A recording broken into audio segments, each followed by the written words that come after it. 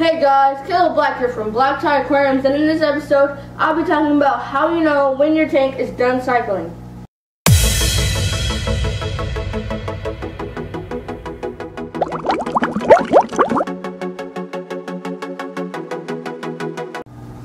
You should know when your tank is done cycling because you'll see a diatom bloom. A diatom bloom, as you see here, is brown spots on the sand, rocks, and on the glass. The diatom bloom basically proves that your tank can support life. When I saw the diatom bloom, I decided to test for ammonia, nitrite, and nitrate. They all tested to be 0, so that proved that my tank was ready for marine life. After your tank is done cycling, I suggest adding your cleanup crew. A cleanup crew is basically a team of snails, shrimp, and crabs that clean up the detritus and algae in your tank.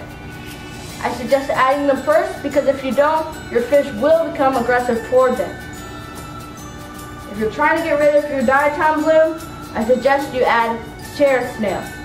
You should add 1 to 2 sheriff snails per 15 gallons. So in my tank, I could have anywhere between 3 and 6 sheriff snails, along with the other members of my cleanup crew.